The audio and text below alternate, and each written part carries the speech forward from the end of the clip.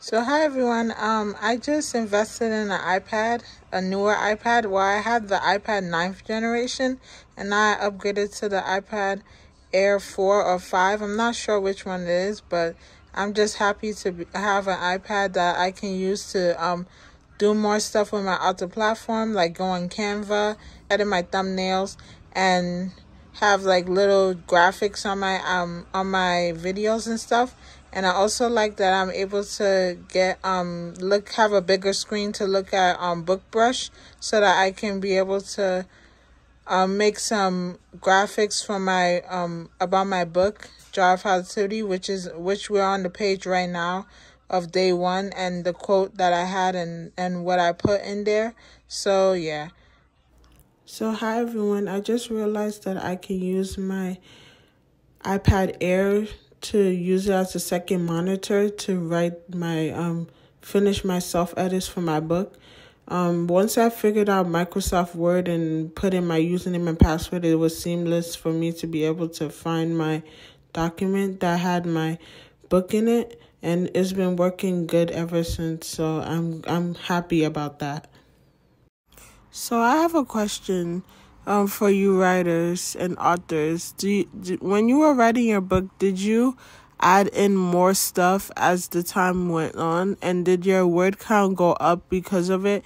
Because I am trying to add more stuff to the book, because I feel like some areas are lacking, and especially chapter 7 is not really lacking. It's when the pivotal part of her being in the hospital happens, but like I'm just wanting to know, like, what do you think about that, and if you went through the similar thing too with having to add more scenes into your story and having some plot holes, like, wait a minute, what happened to this person in this book? Why this person in the end is not even in there? Or maybe I can spin it off and make it into a series. I'm not too sure about that, but I'm just thinking, I don't know. If you're also into making series for your book, how did you go about doing that? And was it like a spur of a moment type of thing where you realized that like some questions in your previous book was unanswered, so you just decided to like make it into a second book? Well, I don't know, cause like I have another work in progress, that Project SFO, and I'm just wondering like if I should continue that. But I really like that story as well, because it's about a heartbreak, but I don't know. We'll see. It seems like AI generated stuff gets a bad rep, so just let me know what your ideas and thoughts about it is, because I am trying to have like a cover designer in the future. So I just use this picture as an example. I use the AI not cover image generator, and it helps me a whole lot. So let me just know your thoughts on if you would use AI to create your book cover. I think the AI picture generator is very useful, because it helps me to figure out how I wanted my person to look like before I invest into a cover designer. But I don't know, it's still nice and I like it, and this is just like the sample of what I want it to look like. But I want to invest in a cover designer so that she can bring that image to life, and also she can also do like character art in the book. I don't know if I want character art in the book or if I just want character art in general, but I don't know.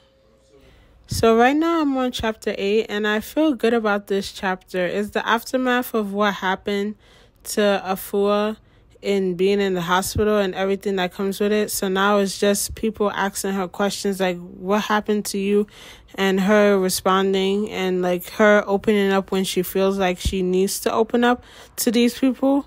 So like it feels good to be at this spot. I have 2 more chapters after this, and I'm just feeling like, wow, I've almost am done with my self edits, which I am proud of myself for being more determined to finish it. But I feel like I'm almost like getting distracted, almost to the point where I am getting distracted and stuff. So I need to work on that. But other than that, I feel like I am good.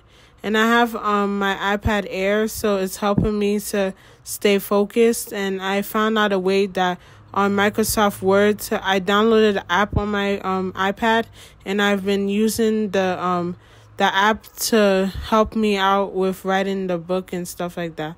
So it's been good, but I just need to keep going and believe in myself that, hey girl, you can do this. So I just need to be more mindful of myself and just continue to encourage myself, because I know I can do it. I know I can finish it. Even if it's not by February 29th like I had imagined, I still can finish it probably by March 5th or something like that. So it's not a problem. So I have a question. How many edits do you think it takes before you feel like your book is ready for publication? Because I'm just wondering, like, is it like, do you do like 5 edits or several rounds of edits? Like, how much do you think is enough for a person? Because I just want to know. I am on my, I think, second or third round of edits, and it's just me doing it by myself, but I haven't gotten an editor yet. But I know that once I get an editor, then my feelings will change about my book, because based on their feedback. But I don't know. Just let me know about that. So hi everyone, I just am coming back again to let you know that I'm on chapter 9, and I feel so good about it because I've worked so hard on the self edits, and I didn't give up on myself. So that means that we have one more chapter after this. So we'll see how things progress, if I'll be able to finish the last 2 chapters, but I'm so happy that I am almost done with the book. And I would like to take the time out to thank everyone for subscribing to my channel, for engaging with my channel, and even liking it or commenting it in any kind of way. So like, I'm really thankful for that, and I just hope that we just get better from here. I am so excited to tell you all that I am on chapter 10. So I'm on the final chapter of the book, and to think I was doubting myself like I wouldn't finish, but I ended up finishing it. So we are on the home stretch. We're doing the whole thing that we were supposed to be doing, and I'm just am proud of myself for actually accomplishing my goal of finishing the self-edits before February 29th. And I thought I wasn't going to finish, but see, good things happen when you are hardworking and you trusting and believe in yourself. If you liked my video, give it a big thumbs up and comment book emojis. And also don't forget to subscribe and turn on post notifications so that you can be notified every time I upload a video.